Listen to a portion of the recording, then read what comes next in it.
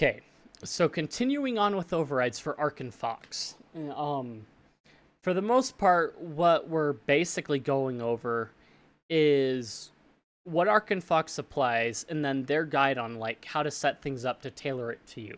Because there are a lot of like browsers out there, and even Fire Dragon and LibreWolf have things that you're gonna want to override just because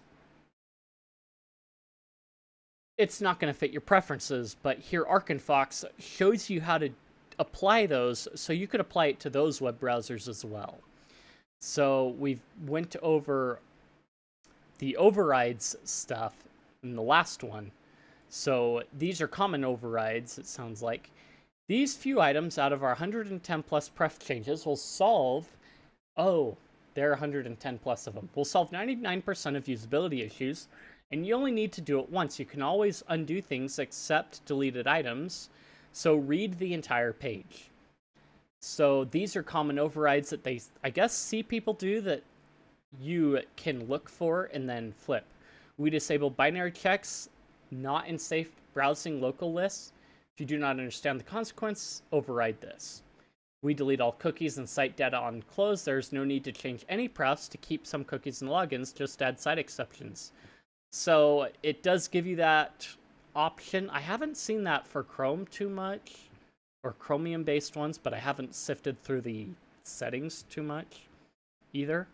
So you can go to permissions, cookies, allow when on the website, or you can settings, privacy and settings, cookies and site data, manage exceptions. For cross-domain logins, add exceptions for both sites.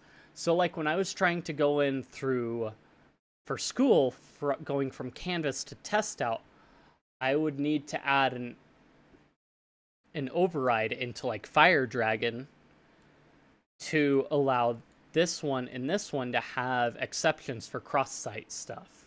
So I would do like whatever the URL is for Canvas and then whatever the URL is for test out when I wanted to log into the two, so that the token from Canvas could be taken to test out and log me in that way easily without me having to log in manually. Be selective with what cookies you keep, as they also disable partitioning. So it would, yeah, it basically breaks down the walls between the sites. We disable session restore. If you rely on session restore, see our override recipe. So that might be somewhere later on in here. So there's that. We disable automatic search from the unibar. Also see you can use search buttons and keyword shortcuts. Override if you use and trust a privacy respecting search engine. So you can override it and add in whichever privacy respecting search engine you want to show up in the URL bar. We disable search and form history. Form data can be easily stolen by third parties, which is like somewhat scary. So there's that. If you really want to disable that, then that's fine. But there are probably better ways to do autofill than, yeah, that way.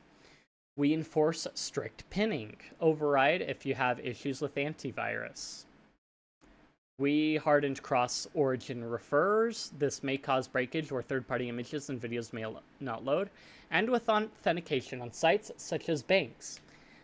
If 1601 is too strict for you, override it to default 0 and consider using Smart Refer extension in strict mode. So they even give you recommendations on how to like work around it. We disabled DRM, override if you use Netflix, Hulu, Disney Plus, Amazon Prime, etc. Or consider watching those in a secondary browser, which would probably be good to sandbox it somewhere else. Note Mac and Linux users, RFPs, HTTP header spoofing can break streaming sites. We delete history, download form, and browsing histories on close. So you would do 2811 and 2820 for manual sanitizing. And then they disable WebGL, because probably for fingerprinting stuff. Because WebGL needs like window size and everything, that stuff, to render things. We enable RFP, the other #1 issue, and 4504, letterboxing. Letterboxing is independent of 4501, and it's the preference that creates borders around your web pages. Read the next wiki page to decide if you want to keep using them or perhaps use Canvas Blocker instead. Other preferences may cause site breakage, but nothing that can't be fixed. You won't lose anything. It's not the end of the world.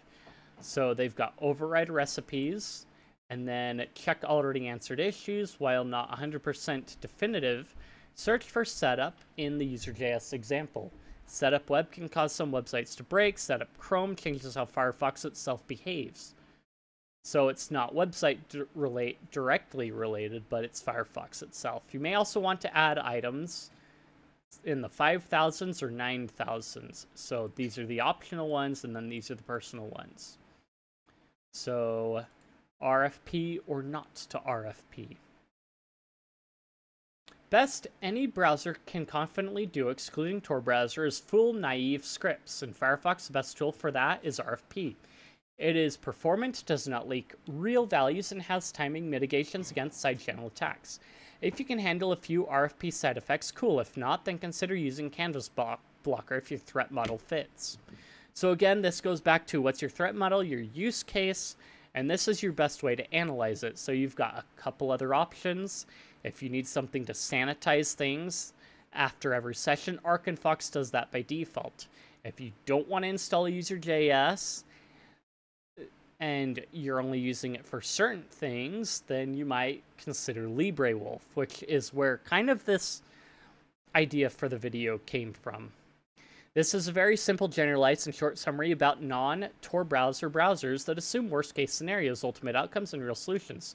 I am not interested in debating issues with non-experts. One of the major difficulties Thorne experienced in a relationship with the Peacock was learning to distinguish between him pretending to be stupid and just to get off their guard. Pretending to be stupid because he couldn't be bothered to think and wanted someone else to do it for him, or pretending to be outrageously stupid to hide the fact that he actually didn't understand what was going on, and really being genuinely stupid. So you kind of assume the worst, because out of all these, it's just whatever makes sense, and a lot of browsers do that. They kind of like assume the worst, like LibreWolf will sanitize everything and kind of not give you the option to alter a lot of the settings. Tor browser. If your threat model calls for anonymity and advanced fingerprinting protection, then use Tor browser. Again, we're back to that thing again.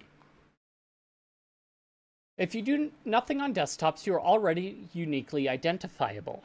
Screen, window, and font metrics alone are probably enough. Add a time zone, name, preferred languages, and several dozen other metrics, and it's game over. Here's a link to the results of a study done in 2016 showing 99.24% unique hit rate, and that is excluding IP addresses.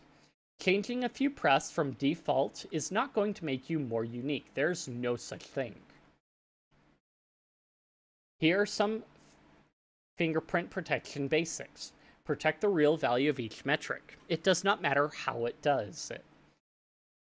Naive, script that swallows a randomized value is a naive script. The more randomized metrics, the greater the chance a script becomes naive.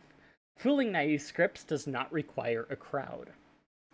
So this is basically the idea of a lot of websites already like look for your resolution, all these like different settings in your browser, because your computer's going to be different, and so you're already going to be fingerprinted as it is, as a unique ID in the least. So it's going to read your web stuff and everything. So like FireDragon, for example, set your user agent to Windows and things like that. So when you go to a website, it always pulls up a download link for like a program for the Windows version. Advanced, all randomizing is detectable. This is a fact. A script that does this is an advanced script. Advanced scripts are not all the same, i.e. they all have levels of sophistication. Defeating advanced scripts require a crowd, the larger the better. So the larger the crowd of random values that you're giving that advanced script, the better it's going to be to blend in, because everybody's giving it randomized data. Rule 2, cover enough metrics. Optionally randomized to catch naive scripts, ultimately enough that it becomes too hard or costly or impossible, because all randomizing can be detected. So they can detect it, but it becomes too costly to sort through. Only Tor browser can confidently address advanced scripts, enough metrics covered in a large crowd. The best any other browser can confidently do is fool naive scripts. If you're not convinced, add the loose data points from your IP VPN.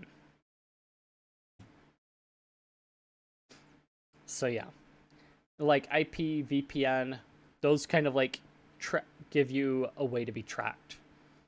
Arkenfox does not and never has claimed to defeat advanced fingerprinting and does not care if 2 or 3 press with real-world tangible benefits change any stable metrics because you are already unique. See the preceding section. Arkenfox's primary objective have always been security, privacy, and mitigating the very real and substantial forms of tracking such as state and navigational, rather than prioritizing the potential threat of a widespread advanced fingerprinting script. So there are going to be very few places that have like that advanced fingerprinting, but at the same, there are going to be many places that are going to have the naive version because that's what's cheaper and takes like less work to do. It's going to take less resources to sort through it and deal with that. Whereas the advanced ones, you're talking like high dollar companies, more than likely, your big tech that is going to be doing that.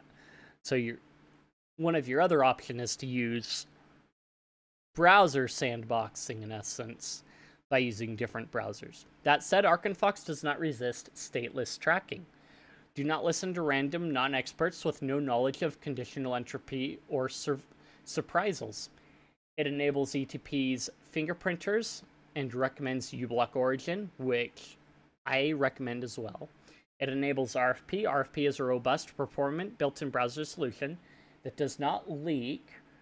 RFP randomizes Canvas to catch naive scripts. Most scripts are naive with Canvas. RFP doesn't require crowd or care about Tor browser to fool naive scripts. RFP contains timing mitigations as a bonus against many side channel attacks.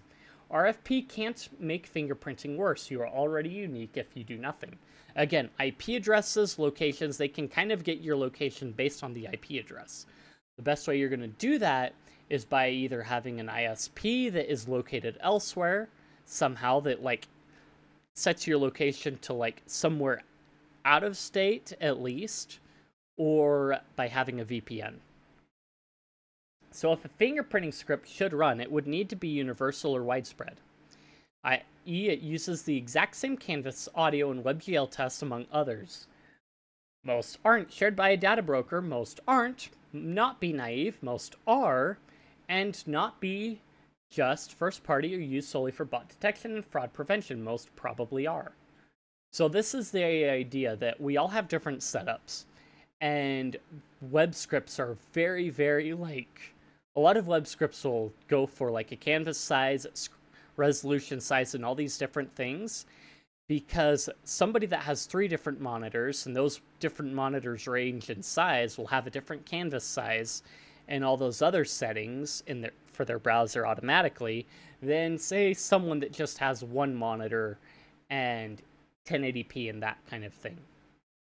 RFP, due to its nature, which is effectively breaking web standards while it's protecting 100+ metrics, RFP does cause the odd issue, breakage. Canvas, you can set a side exception either temporarily or permanently. Note, totally randomizing Canvas per execution is by design. So you can go, let's see, results, get image data to data URL to blob. A trained user can spot an RFP canvas by its wavy pattern. So like, probably like the sine wave or cosine wave. Set revoke site exceptions via the URL bar or control I permissions. So like that'll be up here somewhere. It'll show, so like you've got the protection thing, the site security thing that'll show you all this cool stuff, and then it'll have the canvas thing right next to it. Edge cases caused by example HTTP header, timing mitigations, device pixel ratio, and alt key spoofing. Usability time zone is always UTC 0, which is pretty standard, which is really cool. Prefers color scheme is always light, because you hate yourself. If you can live with that, and you should have a secondary browser for the occasional site glitch, then use RFP as the best solution possible. Otherwise, if you think the threat fits your wheelhouse, use Canvas Blocker with Canvas and audio randomizing. The rest is not really needed and will add performance costs. Note that extensions lack APIs to fully protect metrics, but naive scripts are likely not that sophisticated. Let's see. Yeah.